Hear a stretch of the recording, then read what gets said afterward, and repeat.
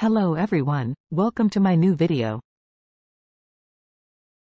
Today I'm going to share with you the book Narconomics, How to Run a Drug Cartel.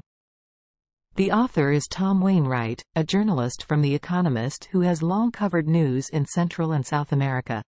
Through in-depth investigations, he analyzed the operating model behind today's drug industry, allowing us to look at this century-old problem from a brand new perspective. The book is divided into two parts. The first part analyzes the operating model of the drug industry in the Americas, and the second part proposes more scientific and effective anti-drug strategies. Let's first look at the content in the first part of the book. First is the human resource management of the drug industry.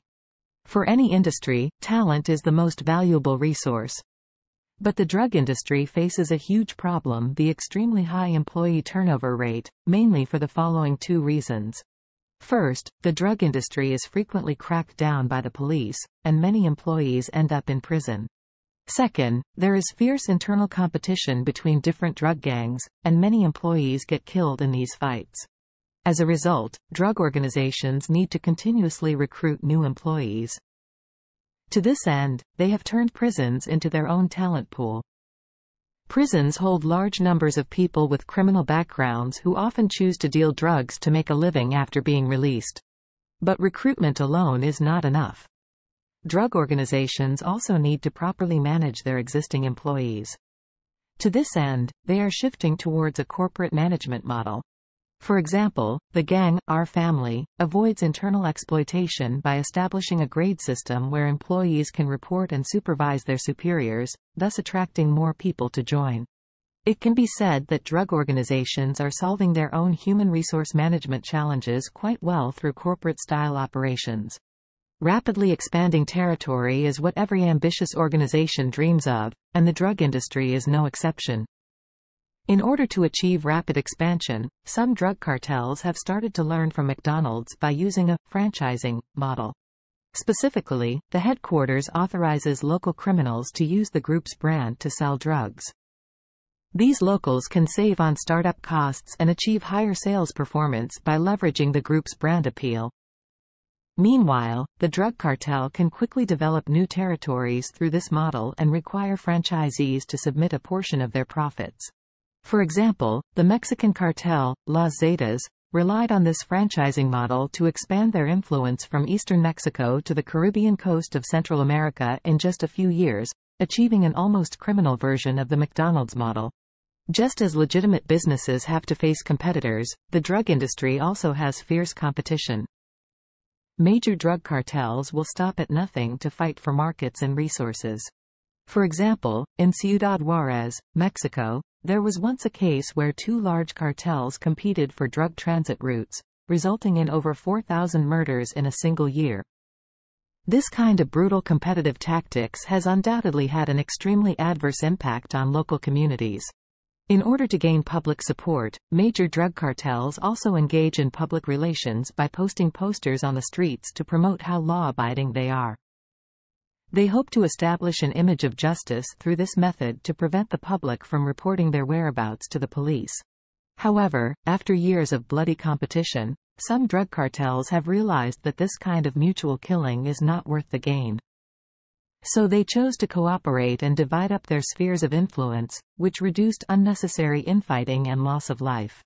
Through the above analysis, we can see that the drug industry in the Americas has long achieved a high level of commercialization, applying many mature business practices to obtain greater profits.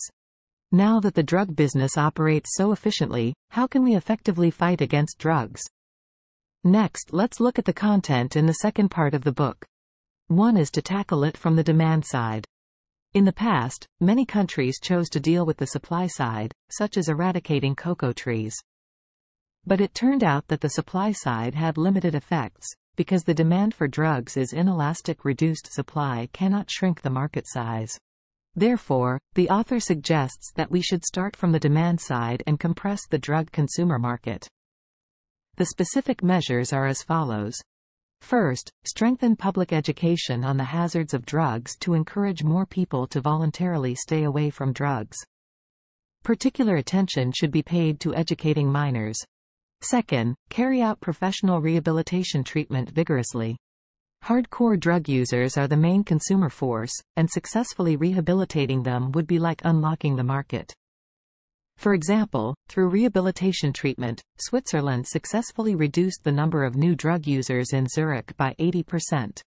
It can be said that the key to effective drug prohibition is to start with reducing demand rather than simply restricting supply. 2. Preventing crimes is more effective. In addition to shrinking market size, we also need to work on combating the drug industry. The author believes the focus should be on preventing crimes, rather than just relying on law enforcement to crack down on existing crimes. Specific measures include: first, improve prison conditions to prevent prisons from continuing to serve as a talent pool for criminal organizations. Second, provide legal, psychological counseling and career assistance to inmates to help them reintegrate into society. Finally, remove gang tattoos from inmates to make it easier for them to find legitimate jobs. Although these preventive measures do not have immediate effects, in the long run, the positive effects of investing in each preventive measure far outweigh traditional law enforcement crackdowns. This is also a point that the author wants to emphasize in particular. Through the above sharing, we can see that Narconomics provides us with valuable business analysis perspectives, allowing us to better understand the operating model of the drug industry. We can no longer simply view drug dealers as cruel demons, but should treat them as businessmen chasing profits. Only in this way can we find effective solutions to curb the expansion of the drug industry. In life, we should not rely solely on moral judgment to look at problems either. Many seemingly evil things actually have inherent operating logic. If we put aside subjective emotions and conduct in-depth analysis, we will be able to find targeted solutions. If you are interested in the operating mechanisms of the global drug industry, I highly recommend reading this book, Narconomics. It will give you a whole new understanding of this world. Thank you for watching. See you next time.